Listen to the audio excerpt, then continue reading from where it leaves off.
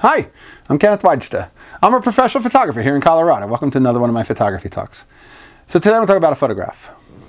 And what are the ethics of photographing homeless people? Or people who appear down on their luck or downtrodden? I have a theory that says, for one thing, we used to have a place that somebody said that it used to be called a poor farm. And I don't remember that place, but I remember the name. Somebody was going to the poor farm, and it was a place for poor people who couldn't afford a home. They would go and I think they would sleep under the security of a place where there was somebody watching out for them, even though they were sleeping outside. I wish we had that again.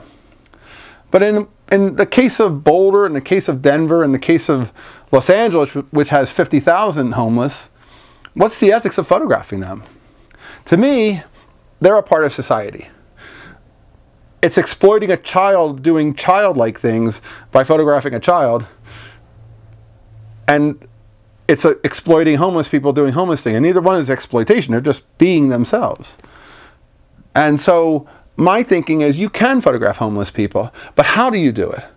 Do you do portraits of them and do you go up to them and talk to them? That might be one way to connect with them. I recently photographed a homeless person in Boulder right before Christmas, and I used it for the Roy Stryker project. And I only shot one frame, and I shot it out my car window with a wide-angle lens to get a sense of the person in a expansive space. And a place that's pretty, nice. It's a Whole Foods shopping center. There are nice cars around, there are people around, and there's this one person that's amongst them.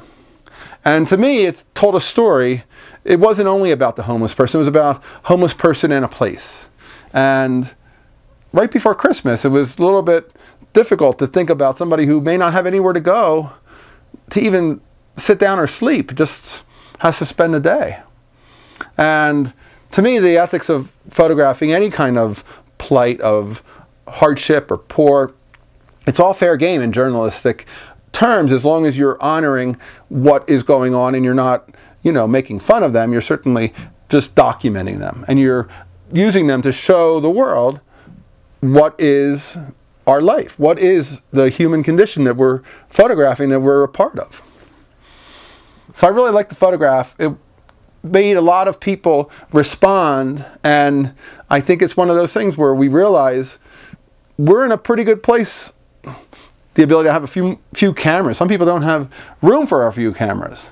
We have the ability, and we are pretty fortunate. And sometimes when you see the less fortunate, it's important to realize that they're probably in a place where they may be seeking help, or they may not know how to get help. And we have problems with that in society, with dealing with poor. And certainly, I wish the poor farm were around. At least they would have a safe place to sleep, instead of under a bridge and at risk of some kind of getting accosted or attacked at night. But that's my own thought. All right, that's today's photography talk. If you're enjoying these, I'll put a link to the photo in the comments below. If you're enjoying these, hit the subscribe button. If you can support, hit the Patreon, and thanks so much for watching. I look forward to bringing you more photography talks. Thanks so much.